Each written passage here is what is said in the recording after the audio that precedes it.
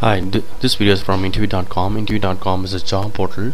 In this video, I'm going to show you the steps how to clean a Maven project. So select the POM file for your Maven project, then right click, run as, and you will see options like Maven build and Maven clean. So you have to select Maven clean. So this option, when you click on that option Maven clean, it will start cleaning your project.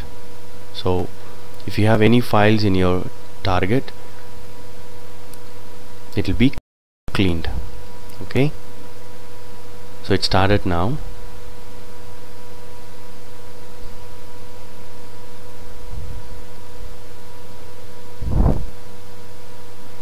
So if you see here, build is successful, that means Maven has done the clean.